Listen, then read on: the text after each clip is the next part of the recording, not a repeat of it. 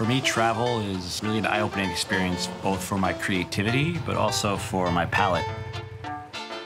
I'm Johnny Iuzzini. I'm a pastry chef, an author, a motorcyclist, and a world traveler. Collaborating with Le Méridien to unlock this city, I'm looking to capture some of the unique flavors of this town. First stop is Gracious Bakery to see what my old colleague Megan is up to. All of these are inspired by French classics, but we kind of think about how can we make them different. And this is a everything croissant. We took the idea of everything bagel. We put the everything spices on top of our croissant. Creating an Éclair for New Orleans. That's so important to me to find inspiration from where all the different cultures originated from. And this is a perfect example of that. I discovered a unique community resource for local spices and herbs. I really feel like with New Orleans, the tradition is a lot more about foods. You know, one of the things that people always use in everything is filet, so we have a really nice filet, which is a sassafras leaf ground up, and people use that in gumbo. Essential oil is something that I use a lot in the pastry kitchen. Really, we get a lot of people that come in for it. We get chefs, we get bartenders, we get people who use it in perfume. When it comes to coffee, New Orleans has a very distinct flavor profile. What's really special about New Orleans is chicory. There's a natural sweetness in the chicory root mixed with coffee to stretch it out when coffee became so expensive. A special, unique cafe au lait. Most visitors who come to NOLA leave with a bag of pralines. It's a candy-making process specific to the French Quarter. The sweet, buttery, caramelized brown sugar flavor, coupled with toasted pecans, make this crumbly candy absolutely addicting. It's great to catch up with Blake. He's a former protege and a Louisiana native.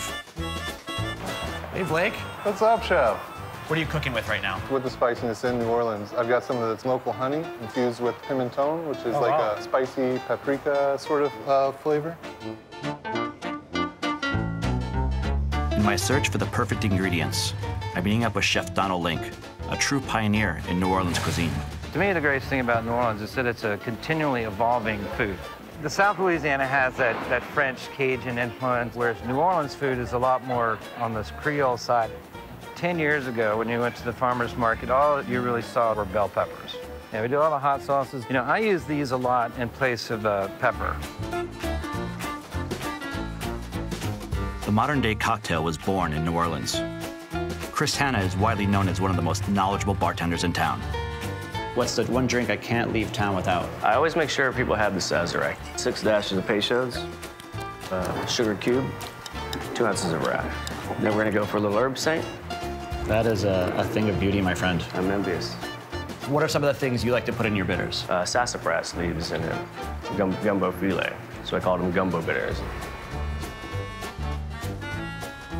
Giacomo's eclectic menu reflects the personality of the town. We're just a big mixture, big gumbo of different cuisines. You have Cajun influence, Creole influence, soul food influences. What spices or herbs might define more of Cajun styles of foods? Cajun is going to be less vegetable-based. I really like the hearty flavors, you know, just something sticking to your ribs. There's something here for everybody. And that's New Orleans, too. The Éclair's flavors have to be as bold as the city's tradition. I'm using sassafras, pimenton, and hot sauces as my base flavors, filled with a decadent cream infused with coffee and chicory,